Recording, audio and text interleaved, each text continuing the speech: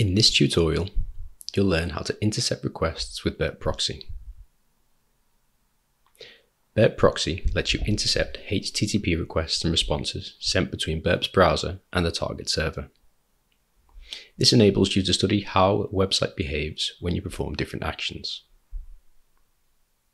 Go to the Proxy Intercept tab. Click the Intercept is Off button so that it toggles to Intercept is On. Click Open Browser. This launches Burp's browser, which is pre-configured to work with Burp right out of the box. Position the windows so that you can see both Burp and Burp's browser.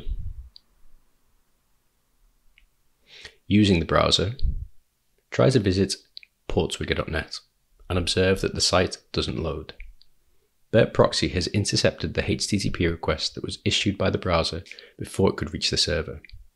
You can see this intercepted request on the Proxy Intercept tab.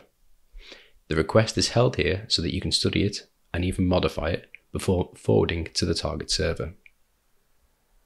Click the Forward button several times to send the intercepted request and any subsequent ones until the page loads in Burp's browser. Due to the number of requests browsers typically send, you often won't want to intercept every single one of them.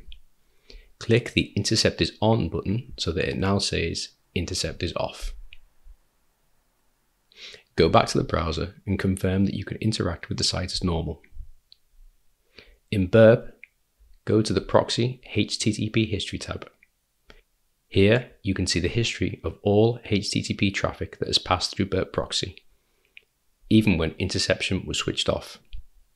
Click on any entry in the history to view the raw HTTP request along with the corresponding response from the server. This lets you explore the website as normal and study the interactions between Burp's browser and the server afterward, which is more convenient in many cases.